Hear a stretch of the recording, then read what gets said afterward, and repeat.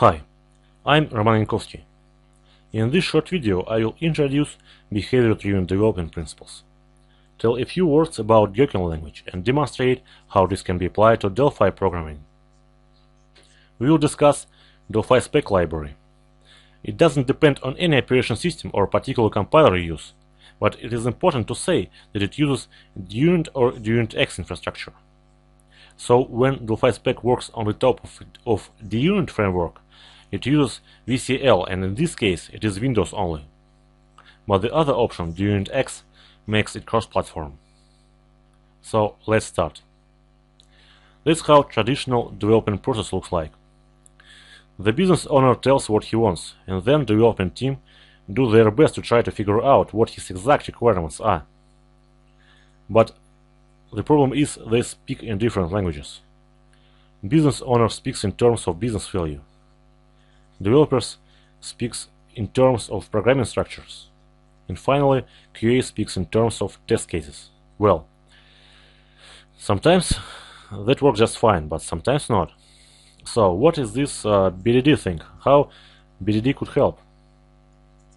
Behavior-driven development is a collaborative approach to defining requirements and business-oriented functional tests. As such, it is essential that the language used in the task description reflects the language used by the business users. The language and its grammar represents the shared understanding of the behavior between the business users and the development team. Shared understanding is a keyword. BDD provides the grammar, but the language is agreed between the business and the team. That's why we have Gherkin. Gherkin is a domain-specific language that often used for describing software behavior and user scenarios. Actually, Gherkin is not a real programming language like Delphi or C++.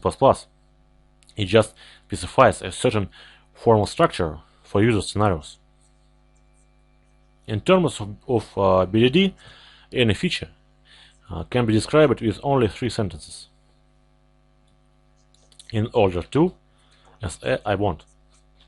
For instance, in order to avoid silly mistakes, as a math idiot, I want to be told the sum of 2 numbers. These 3 simple sentences has a formal structure, and they describe the business value itself. They describe what the business owner really wants. Next, every feature has to be followed by an acceptance criteria or scenarios. Such a scenario or acceptance criteria has the following structure. It starts by specifying the initial condition that is assumed to be true at the beginning of the scenario. Then it states which event triggers the action of the scenario. Finally, it states the expected outcome. Given something, when something happens, then I get something. The scenarios are ideally phrased declaratively rather than imperatively. In the business language, there is no reference to elements of the UI through which the interactions take place. Here is an example.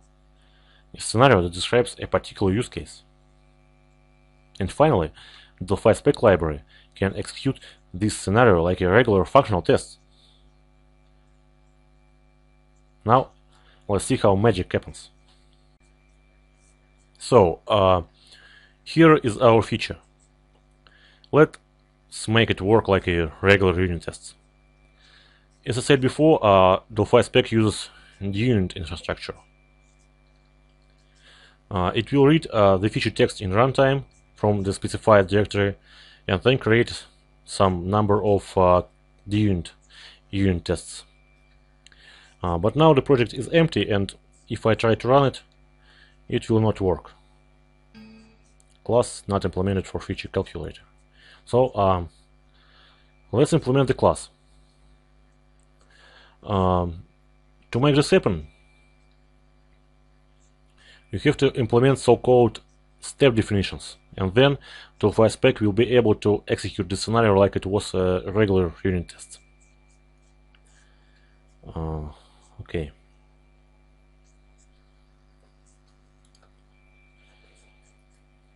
Create a new event, and yes, we use some units, of course.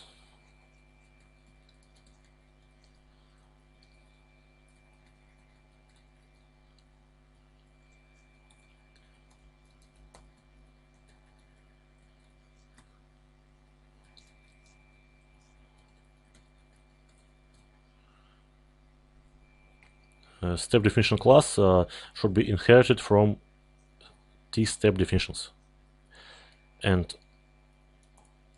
marked as feature using appropriate attribute.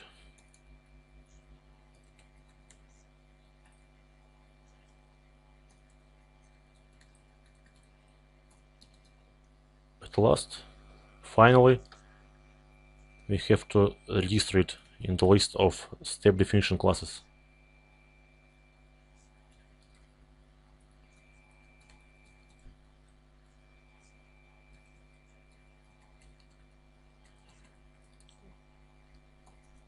Oh yes, one more unit.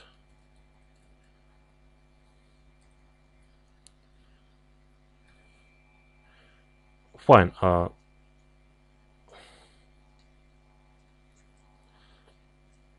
Let's try again.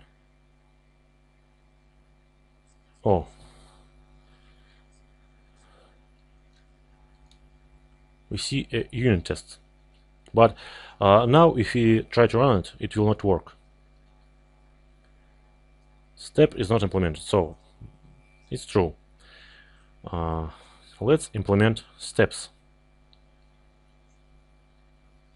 Actually, it's easy.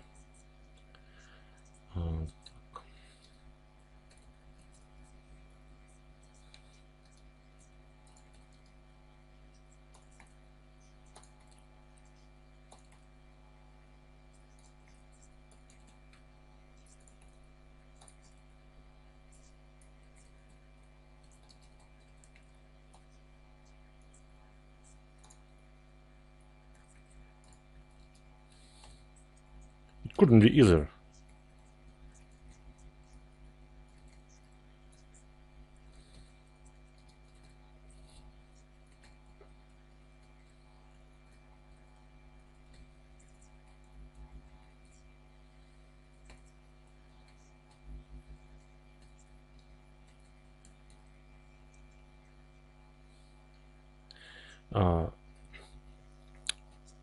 Okay.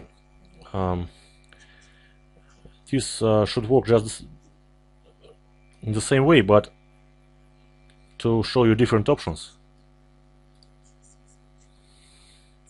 Instead of typing all the text in a procedure name, we can specify an attribute with some custom regular expression inside.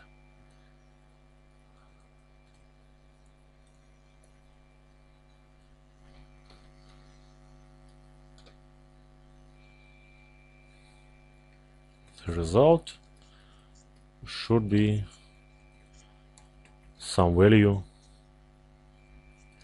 on the screen. And any name.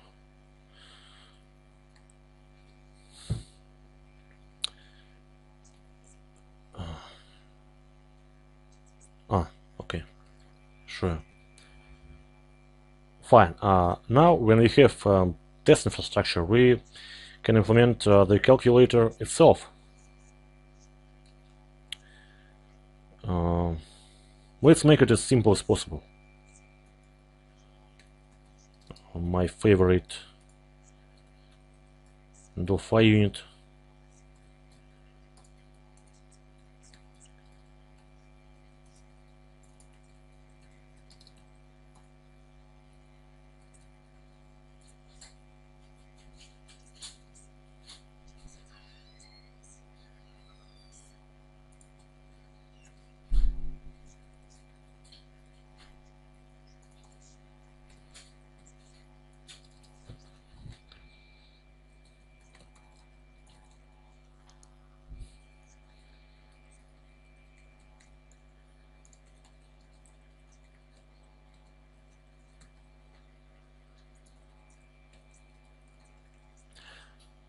So our calculator has some list of numbers and a value.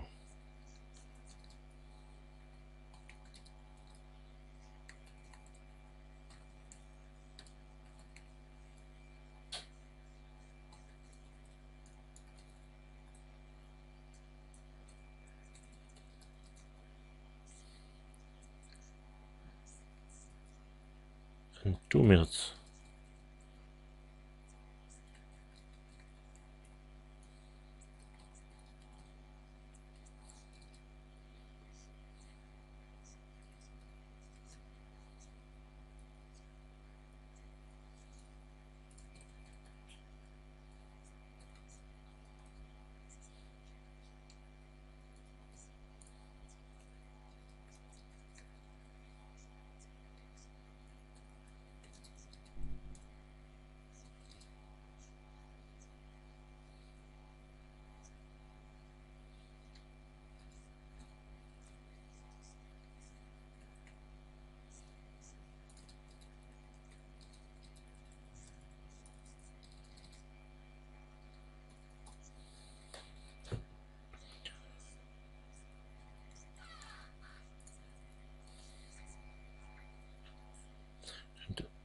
Finally, we need some interface to access the value.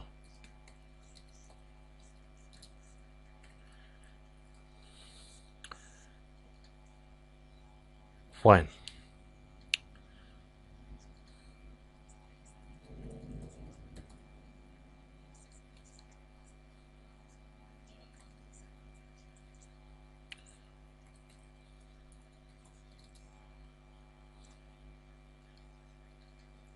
Simple sample doesn't care.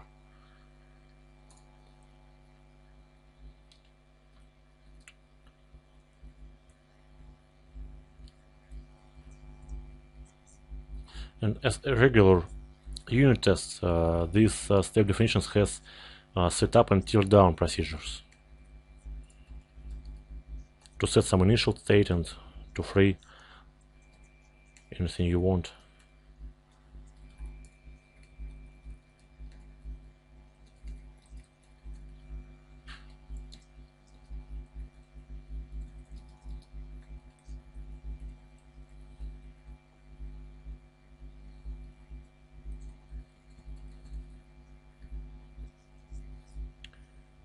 So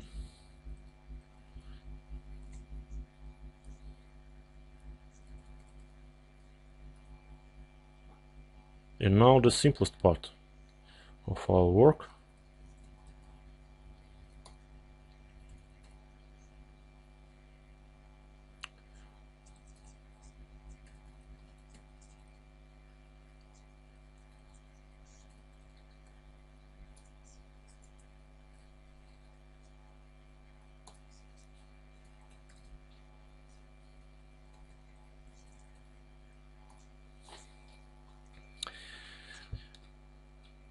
Okay, let's try.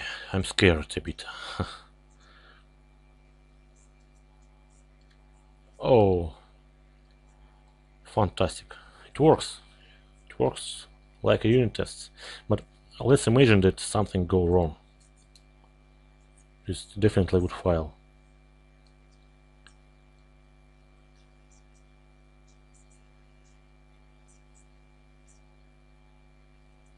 Nice.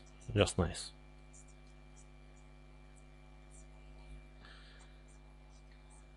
Well, to see some much more complex examples, just use the links on the next slide.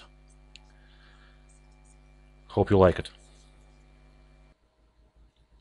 You can use links on this slide to download Delphi spec library itself, to view more samples and demos, and to learn features that are supported by Gherkin language and implemented in Delphi spec, like feature background or scenario outline or data table. And also please visit my blog to learn more about Delphi spec. Thank you. Thank you all for viewing this. Bye. Brian said, thank you, very important topic, cool. Dante says, thank you. Stefan just said, cool and fun. I agree. It's always great to see the things that people are doing in development and test-driven development. I'd heard a little bit about behavior-driven development in Gherkin before, but I thought this was nice to see how it was implemented in Delphi and see it actually implemented. Because before I just kind of had high-level information about it, but to see it implemented is nice.